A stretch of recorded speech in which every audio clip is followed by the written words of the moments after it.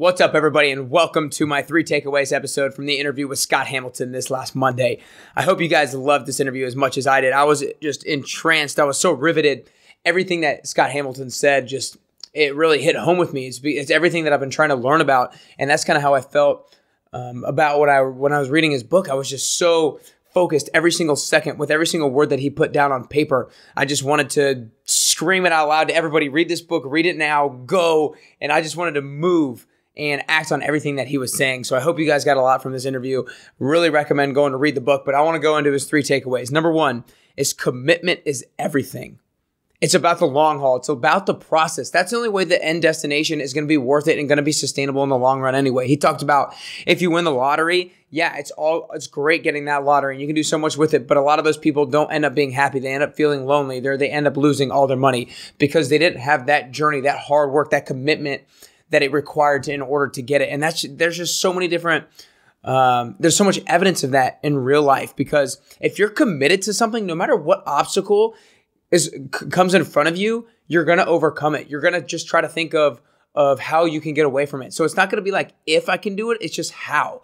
And that's what commitment is. You're never going to waver about whether you're going to move forward with that particular thing if you're fully committed to this situation. And he talks a lot about staying the course and not letting instant gratification hold us back from continuing and pursuing forward. And that's one thing he was kind of really worried about with our generation, the millennial generation, is that instant gratification kind of pops up in so many different areas of our life. And when we don't get that, we think the process needs to stop. So we have to make sure that commitment is everything. Number 2, it's not enough just to show up, but you got to show out. And that's just the showing out part is something that I throw in there. He didn't say that in particular, but I really love saying that when I teach my fitness classes, show up and show out. Because to me, it's super important to show up, and that's a huge step number 1. But I think the difference between someone who's good and somebody who's great is somebody who shows up and shows out, because he talks a lot about showing up for things, but not being 100% present. That's what he used to do for practices. When he would do his figures, he wasn't 100%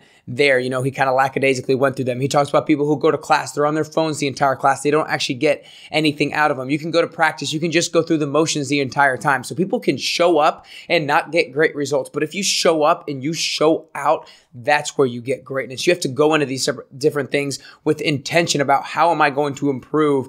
You have to go in with a game plan. Like he talks about making a lot of different things a game. If you go in focused on how you're actually going to get better and you devote your 100% mind, body, and spirit to that situation, that's how you become great. It's not just enough to show up. And number 3, the victim mentality will always be there. And what he meant by that is that you'll never avoid all the negativity. You'll never avoid people coming at you or thinking that you're not good enough. You'll never outrun all the obstacles. You'll never go scotch-free through the journeys that you go through. But it's about embracing those things. You can't let all these different negative experiences or negative people who tell you can't do things, you can't let that victim mentality settle in because of the experiences and the people. You have to let that be fuel. He talked about how when his mother passed away, it was all about him channeling all the energy he had from that negative experience in a positive light, in a positive manner, in order to move things forward in his life,